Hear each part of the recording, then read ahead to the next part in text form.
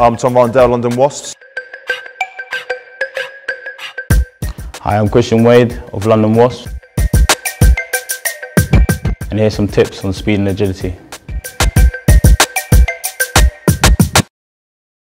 Okay, our first exercise today, we're going to be looking at the trap bar deadlift.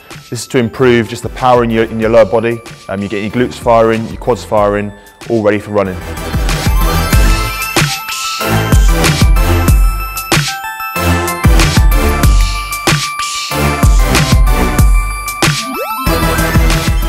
Okay, one of our main exercises that me and Chris do in the gym is just the squat jump.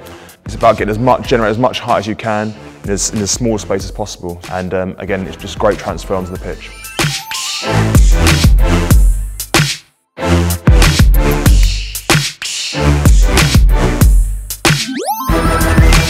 Another great exercise we use in the gym, me and Christian, is called a weighted squat jump. And this is all about building your power, explosive, and also getting ready for running when you go outside on the rugby pitch.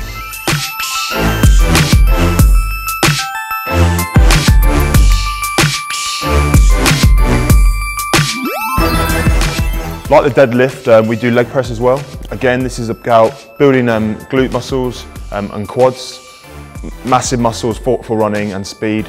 And it's all about quick movement, controlling it, a slight pause at the bottom, and then firing up. And again, this is transferred very quickly onto the pitch when we do our speed.